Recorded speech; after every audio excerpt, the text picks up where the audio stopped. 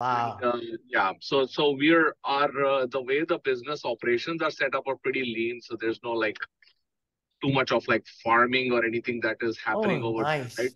So Hmm. we got kind of we got kind of lucky there. That's kind of what David and I were like really looking for. Uh-huh. And so our goal there is to kind of expand a little bit on the business side, but majorly on the hospitality side of the house, Got because we it. have like so much room and land to play with, and So so could it be uh, like bed and breakfast because restaurant is there? I think that'll be fantastic, especially in the vineyards. I know up in Napa, Sonoma Valley, which is very close to where I live, 45 minutes away, it's expensive, $350 per night to $575 per night.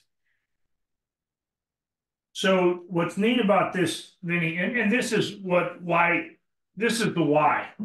This